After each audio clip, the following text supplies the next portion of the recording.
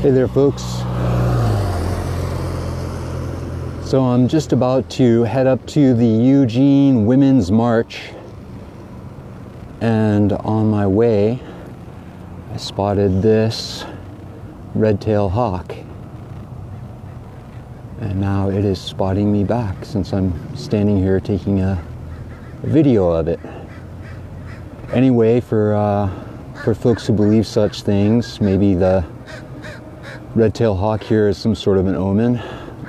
Interestingly, now there's some crows that have decided to come in and harass the hawk. Here comes the crow. Anyway, I'm here in Eugene, Oregon. It is the day of the Women's March, and the women are gathering here at the Eugene Federal Building. You can see Eugene's finest, and I do use that term very loosely, are deployed. We have University of Oregon Police and Community Service Patrol. So the boys in blue are here. There's quite a few folks gathering. I just was on my way to the parking area a few minutes ago, and while I was parking, I kind of took a little look around to see how many folks are here, and it looked like kind of a small turnout, but it's still early. The event was slated to start at 10 o'clock Pacific time. So 10 Pacific is not so long ago. And it's the beautiful Eugene Federal Building.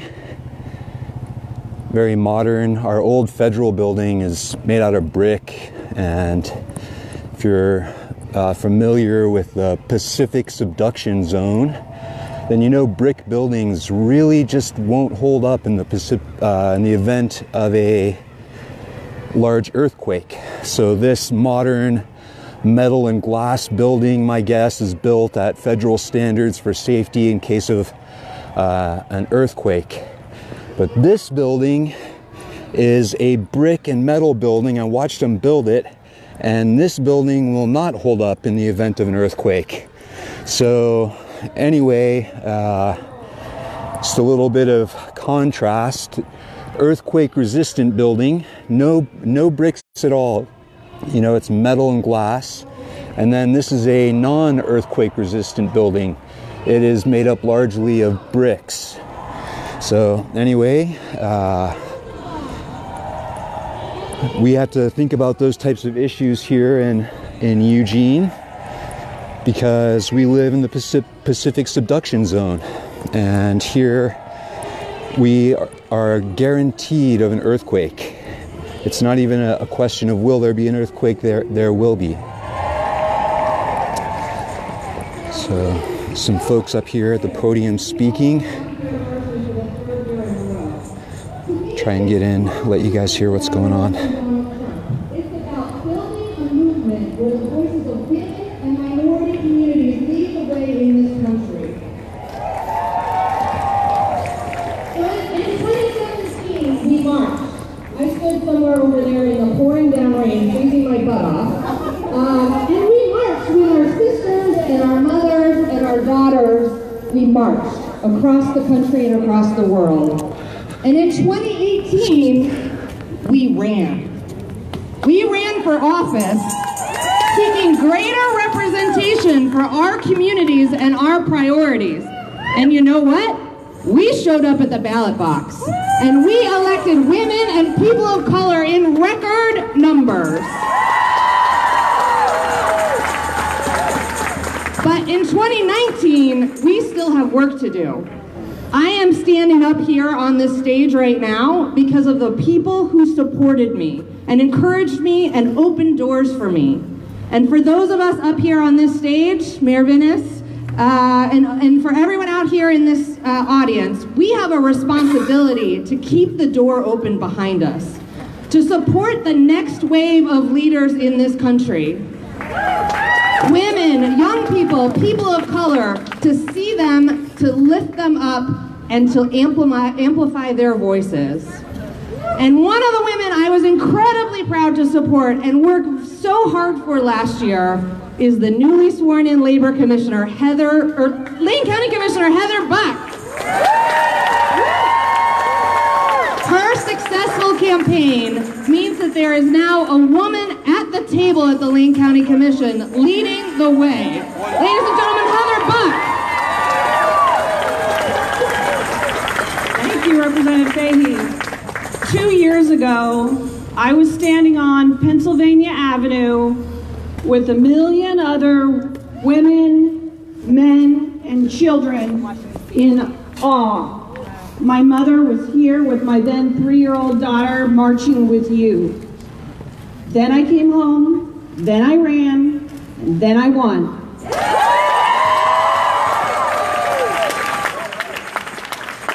I could never have done it by myself.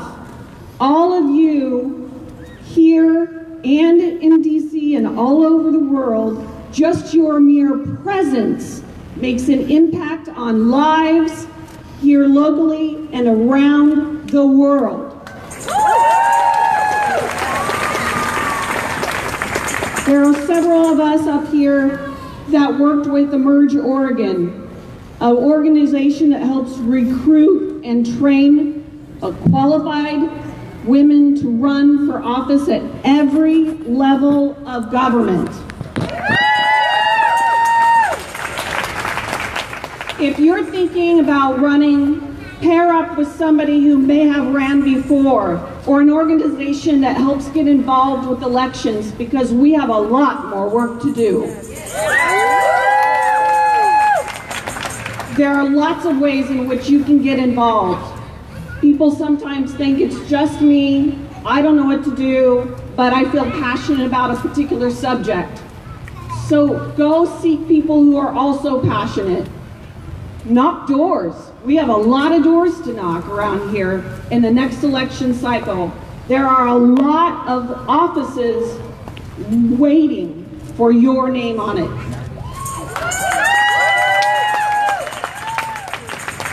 If you're not somebody who wants to go knock on doors, make calls, volunteer. The volunteers make it happen. You make it happen. So find somebody that you really want to run for office and ask them, would you consider running for office? Go knock on doors for them. Call, volunteer, and you will make a difference. Each and every one of you will make a difference. Thank you.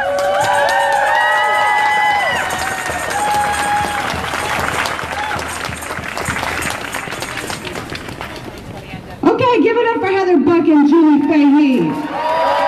Celebrating that women's wave in politics, right? Okay, we are going to give it up to Vice Dance Resist one more time, so enjoy!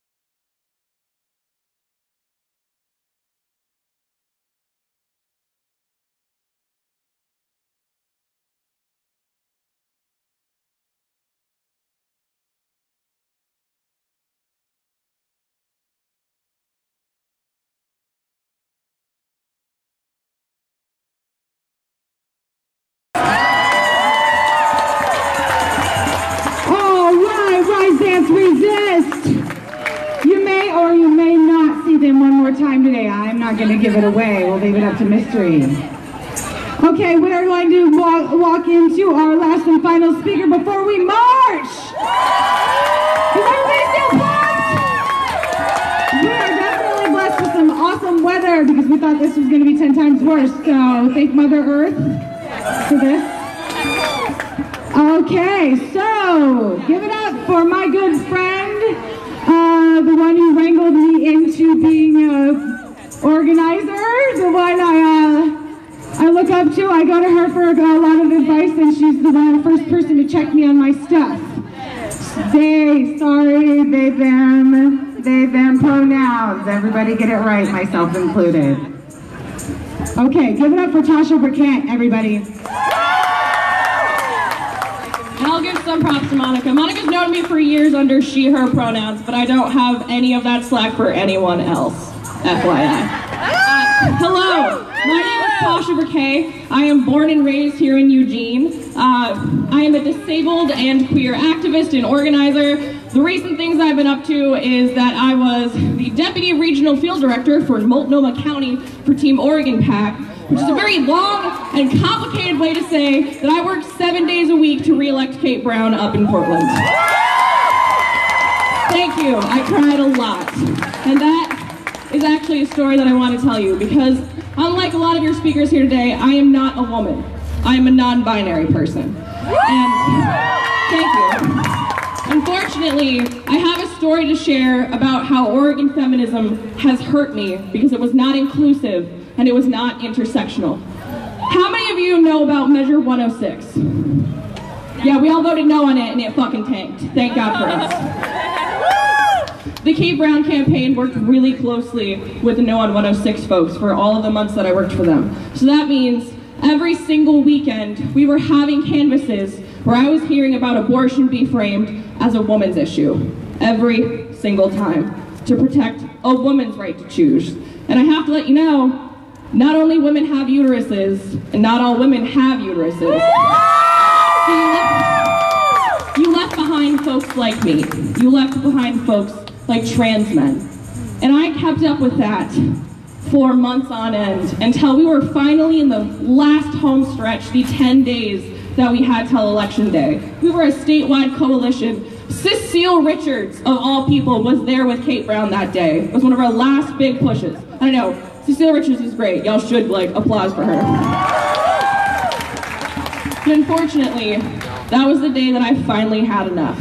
It had worn down on me every single time, and I sat in a back corner office as Cecile Richards was rallying up the crowd and just cried.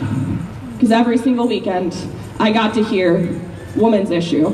I got misgendered, I got invalidated every single weekend. Every single phone call I made for Planned Parenthood and No on 106 to get volunteers for those, I had to be invalidated and use that messaging. And there's a reason for that. They didn't start by talking about it as a woman's issue. The No on 106 folks, amazing campaign staffers, they started as a gender-neutral campaign because they wanted to be inclusive. And unfortunately, it was polling data that showed that if you talked about it as a gender-neutral issue and not a woman's issue, it was not going to go over well. That polling it as a woman's issue was what would rally the voters. And I have to let you know, you all are responsible for that. You are that voting demographic. You are that polling data. You need to be mindful of that privilege and not just rally around those sound bites, because you are leaving people like me behind. And feminism includes all of us. And it's not just white non-binary folks and white women and white trans women. You're still leaving behind people of color. Every single one of you with the City of Eugene Junior Police badges, I want to let you know your privilege is showing. Fuck right. Especially after we saw Charlie Landeros killed these last couple weeks by EPD. Every single one of you that thought of that as a good thing, without looking in, a person of color shot and killed by police, and listened to the media pickup not knowing that it was a parent asked to go to a middle school that was not an active shooter in a middle school. but the folks that instantly thought, oh, must be an active shooter. Y'all's privilege is showing. You are leaving behind so many folks with that white cis-het feminism. And I know I'm like the doom and gloom to end on that, but it's not fucking okay.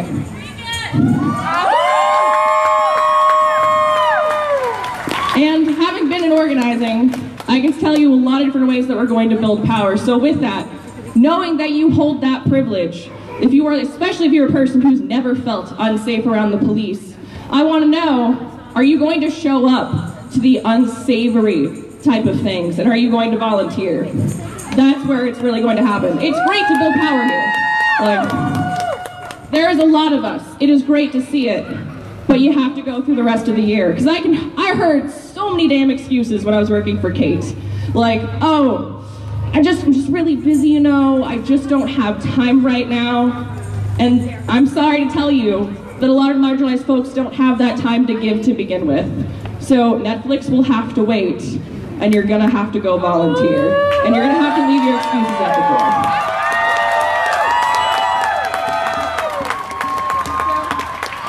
Thank you. The endings of Abolish ICE, ACAB, and actually go out there and get some shit done.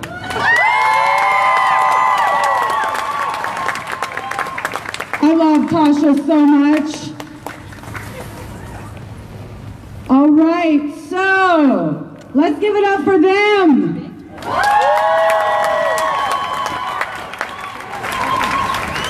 That is an amazing light that just got done talking to you. I just wanted to let you know. I love you, Tasha. Everybody else loves you too. Okay. I just wanted to make an announcement that we have a list over at the Now booth as far as getting involved with other aspects of the community, because that's what we need to do. We need to get involved because there's a lot of work to do in this city. We need to start tackling a lot of local issues involving racism and gender inequality. Huge, huge, huge issues that we need to work on. Also, I wanted to make an announcement that on January 29th, from 3 to, I believe, 6, there is a community share fair going on at what is known as the Toaster Church. January 29th, from 3 to about 6. We need volunteers and we need the community to show up. And I just wanted to let you know that we are also stalling so that our March leaders can get it together. We have Samba John that will be leading us, along with other marchers. And they are over there. So, do you want to direct yourselves this way for the time being? We will get it going. Let's see, is there any music possibly available until Samba John can get ready? Thank you everybody for being here. Give it up for yourselves. When women's rights are under attack, what do we do? Stand up, fight back. When women's rights are under attack, what do we do? Stand up, fight back. When women and non-binary rights are under attack, what do we do? Stand up, fight back. All right, folks, try and get ahead of the line here. When women and non-binary issues are under attack, what do we do? Stand up, fight back! When women and non-binary issues are under attack, what do we do? Stand up, fight back! When women and non-binary issues are under attack, what do we do? Stand up, fight back! Are we ready? Thanks for being here. I don't think you are. Can I get some more noise? This is Samba Jai, their local samba group.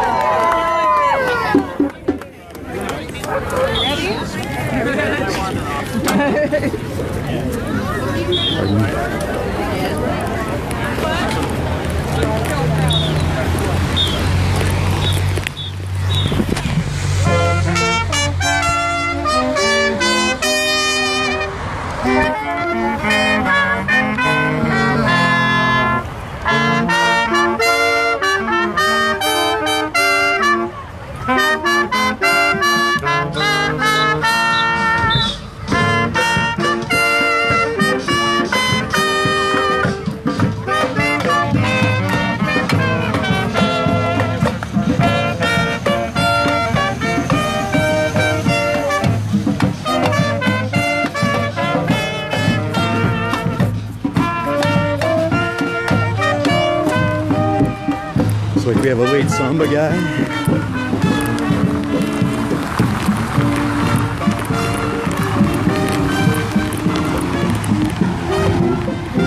These guys are the people who protect rapists, just so you know. Eugene Police Department, if you're watching, I think you're utter crap.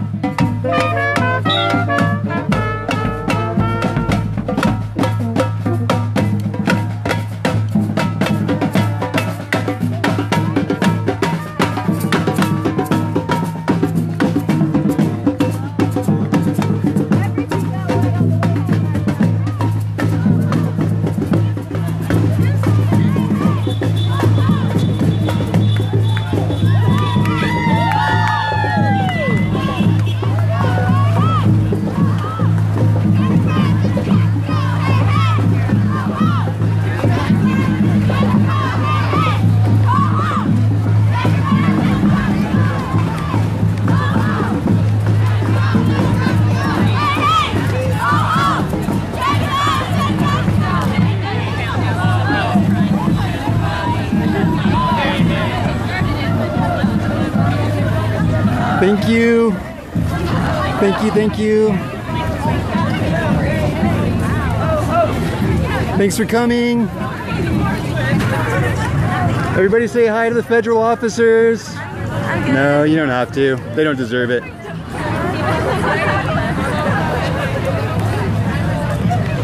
Here goes lots of people. It's a pretty big march.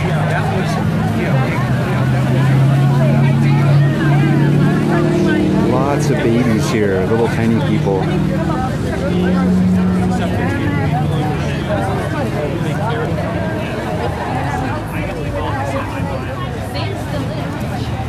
The sign says, "We are the granddaughters of the witches you could not burn." I love that sign.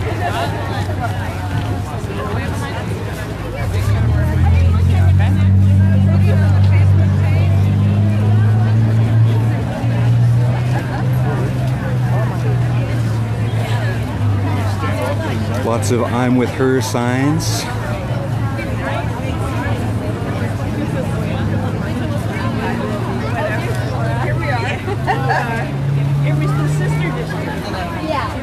It's my favorite sign so far. It says "Chinga la migra." It's my favorite sign so far. I love it. There's some good ones, aren't there? I like to remember that there were Latinos or mestizos here before there were Caucasians in the Willamette Valley. Yeah. Thank you for being here. Federal officer getting a little bit of thanks. Yes. Great sign. Great sign.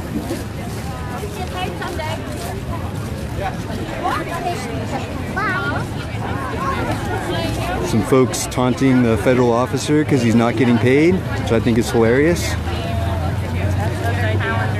Climate change is real. President Trump is a hoax. I love that sign.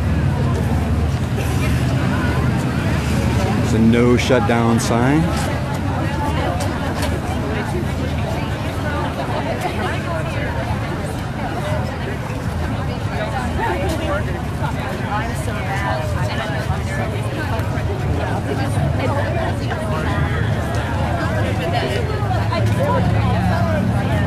A woman brought you into this world,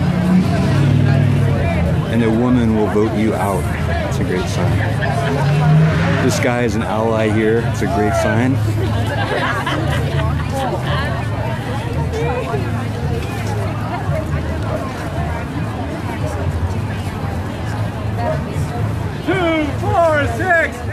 Donald Trump is really fake. 3, 5, 7, 9. Nothing rhymes with orange.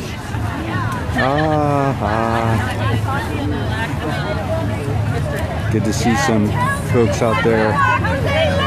This is what democracy looks like. Yeah, so just so you know, she gets her ass kicked.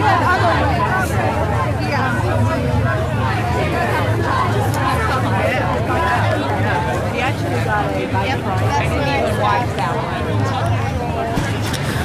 All right, folks, so you can see it's a pretty big march here. There's a lot of folks. There's a lot of little people running around here. And there's one federal officer that I saw back here behind me, but that's the only one I've seen so far. I have a feeling their budget might be suffering a little bit.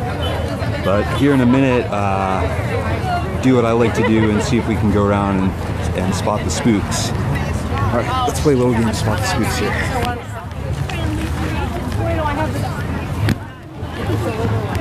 Try not to go against the flow too much, but let's just see what we can do here.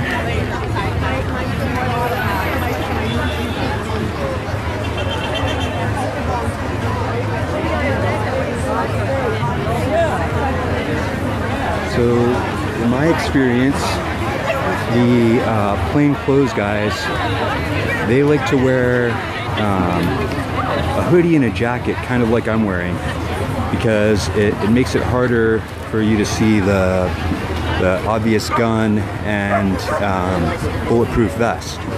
So just looking at here at the folks, you can see kind of a lot of that type of clothes. Still a lot of great signs.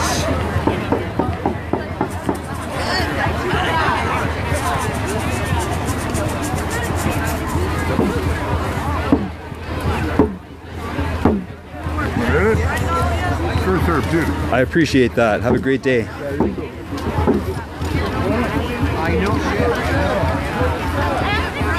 What does democracy look like? This is what democracy looks like.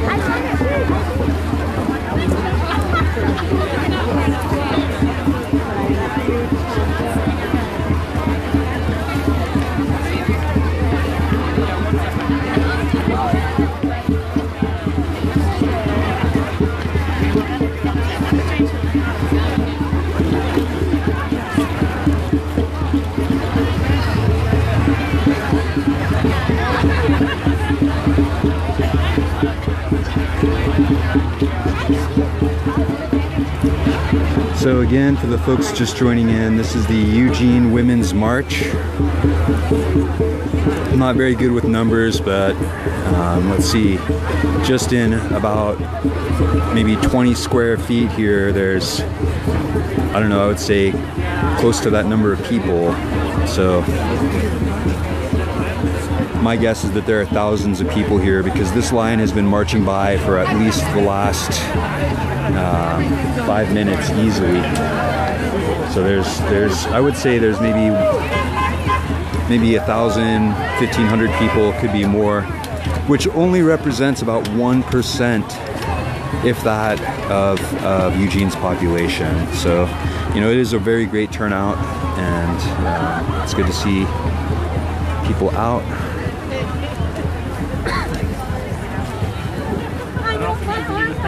Here comes the very tail end.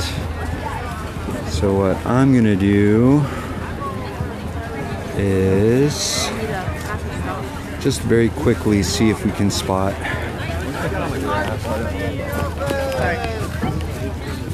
Smart women in the office.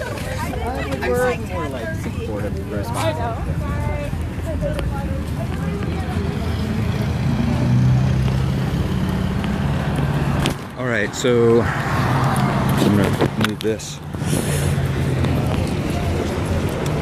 So the march is largely emptied out here, and what I'm gonna do is I'm just gonna go and try and get ahead of them by going down the surface street here.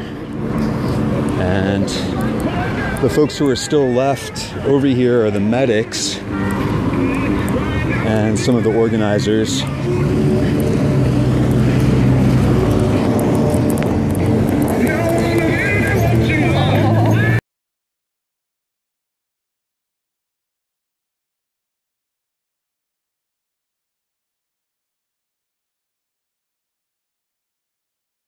All right, I'm gonna let you guys go and come back once it's a little bit more interesting.